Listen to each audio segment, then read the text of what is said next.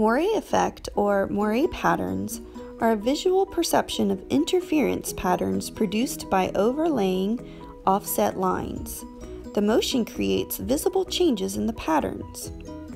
Try this at home if you have two combs. What happens when you overlay them and move them around slightly? Do you see the interference? That's a Moiré pattern. Moiré patterns can be found in music, math, physics, and art. Moiré patterns often appear in photographs or in television screens.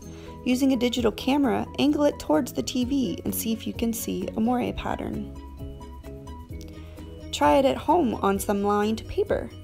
These mailing envelopes were perfect places to practice Moiré patterns. Try it at different angles and see if you can get a really cool Moiré effect.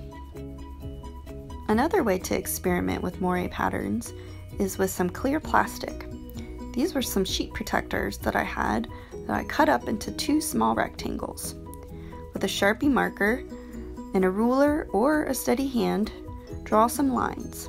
You can draw vertical lines, diagonal lines, horizontal lines, but when you line them up at a slight angle, it's when that magic Moiré effect appears. You can also create Moiré patterns with concentric circles. Draw a set on each piece of plastic, line them up, and catch that cool Moiré effect.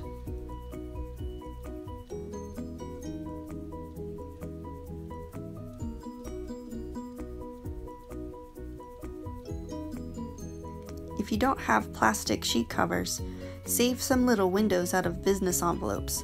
They make perfect little places to experiment with Moiré as well.